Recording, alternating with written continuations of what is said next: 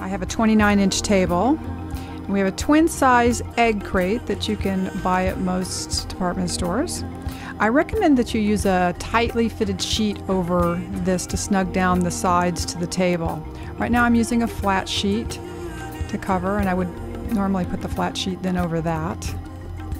I prefer using a flat sheet for my top sheet for balance when I'm working on the client if I don't have a wall behind me.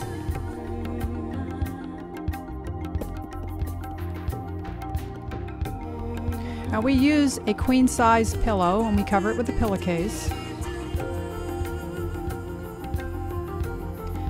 And I would put that under the top sheet. This is why you would want that fitted sheet underneath it to hold that foam down.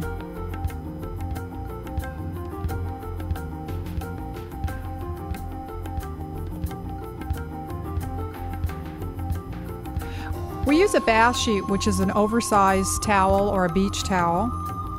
It's heavier and smaller than a sheet, and it stays in place for draping.